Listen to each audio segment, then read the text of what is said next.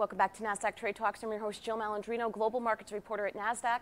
Joining me at MarketSite is Frank Celli. He's the CEO of Nasdaq-listed BioHiTech Global. We're going to focus on technology-driven solutions for the trash problem in the U.S., and this is a topic everyone should care about. Frank, thank you very much for joining us at MarketSite. Thanks for having us. In a minute or less, and I know we could go on all day about this, how big is the trash problem in the U.S. and what factors are contributing to it?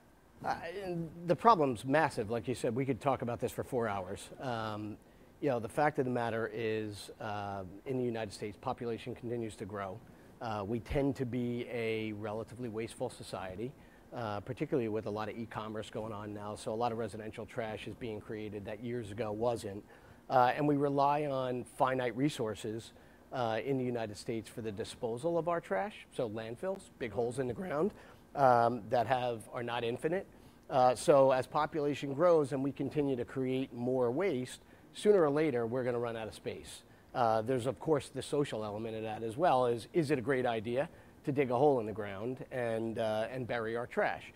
So it's a big problem and it's getting worse. More recently in the news is another problem that continues to grow regarding waste, which is an ongoing challenge regarding recycling in the United States. So, arguably, maybe a bigger problem right now because with solid waste, we do have some time on our hands, but with recycling, we've put a lot of eggs in one basket, relying on international buyers for our recyclable products. And, anywhere you look in the news today, municipalities are struggling with recycling at this point in time. So, no longer can you get rid of recycling at no cost. The concept of recycled park benches is sort of becoming a fallacy. And recycling costs are now growing to be almost as high as what waste disposal costs are. So it's a complex problem. It's not just about the trash. It's now about the recycling, and it doesn't seem to be going away soon. This is a long-term issue that we need to solve. Well, tell us about BioHiTech and the solutions that your company is working on to provide for a more sustainable planet. Yeah, I mean, we're a technology provider. One of the factors contributing to the challenges we do have in the United States is that the industry in general has been really slow to adopt and develop emerging technologies to deal with waste disposal. So whereas in Europe and Asia they've been a little bit more advanced than what we have, probably because of population density issues. They didn't have the open land that we have. So we focus at BioHiTech on developing and deploying cost-effective technology-based solutions for not only waste disposal, but to try to solve part of the problem, which is how much waste do we generate. So measuring this amount of waste at the point of generation and providing our customers with a tool that may make them just a little bit smarter and more efficient. So in other words, if we can reduce what's generated, then the problem becomes exponentially smaller. From there, we can figure out, hey, what's a better way to deal with it? So we do a little bit of both.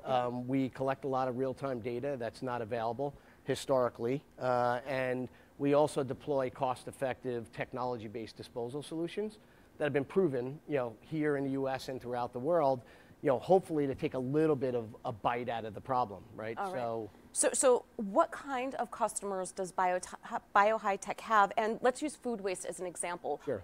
What would a cost savings analysis look like there? Yeah, so our customers are typically large generators of food waste, universities, hospitals, grocery stores, large retail, restaurant, hospitality, the usual suspects, right? Anywhere they're feeding a whole lot of people or they're providing food for a whole lot of people, they're a potential customer of ours. The names of pretty much every customer we have.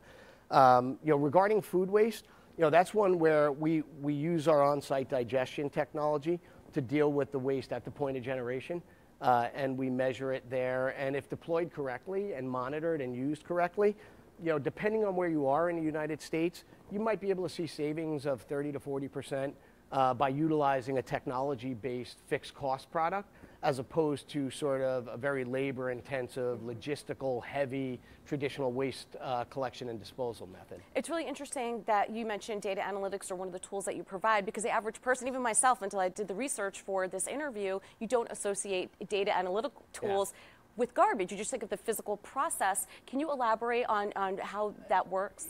most people don't think of it that Right. way, right? But think of waste as a commodity, right? Think of waste as a byproduct of inefficient behavior. So to give you a real example, if you happen to look in your trash bin at home and you look in there every week and you pull out everything that's out and you realize that you throw away 12 containers of yogurt, strawberry yogurt every week, week after week, well, that tells you something, right? If you were measuring that in real time and you knew, hey, every Monday when you went to the grocery store, oh, I remember, I throw away 12 containers of strawberry yogurt every week, maybe you don't buy 12, maybe you buy 2, right? If you cannot buy that 10, you've become more efficient in your home. So the same goes for businesses, right? Think of waste as a byproduct of inefficient behavior on the front of a business's operations, whether it's in food prep or whatnot. So measurement is important, right? Waste is a big deal, and it shows, I think, not only, hey, what are the environmental impacts and what are the costs associated with disposal of waste, but where do I have inefficiencies within my organization that perhaps I can improve on if I'm paying attention to what goes out the back door. Waste is typically not sexy. Right. People don't want to think about it. They want to put it away and make it go away, and when you get home at night, you hope it's gone. But the fact of the matter is, if we measure that waste and we become more efficient, we help to contribute towards solving the bigger problem, right? Which is generate less. It just seems like a no-brainer as a business. It's an obvious way to reduce costs, be more efficient, do the right thing environmentally. Do you think zero waste is possible? I think there's a lot of work to do. I think measurement and management is key. I think if we are going to get close to zero waste, particularly in the United States, we have to be more conscious about what we generate. So we do have to start by solving the problem at the very beginning, right? Is let's try to be a little bit more conscious about, hey, what are we shipping? What are we buying, right? How much are we buying and whatnot? And that'll generally, I think, help, right? So measurement and management is key. And I think we have to be open-minded, right? We have to adopt technologies like ours at BioHiTech, like our Ensorga technology, which will open this fall in West Virginia, where we'll convert municipal waste into a reusable fuel, EPA-approved reusable fuel. I think if we start to open our minds a little bit in the U.S. and we start to be a little bit more conscious about, hey, what are we doing, right? Are we treating our world responsibly, our Earth responsibly? And we're a little more open-minded to trying some new technologies. We do have to make sure that those technologies are still cost-effective. That's important. So it's one thing we focus on is, we do focus on making sure that our technologies can be deployed at equal to or less cost than what a business has now. I think over time, if we pay attention and we're open-minded, we can get closer, right? For sure. But there's a lot of work we have to do here in the United States, for sure, to get there. All right. Well, thank you very much, Frank, for joining us at MarketSite. And thank you for joining me. I'm Jill Malandrino, Global Markets Reporter at Nasdaq.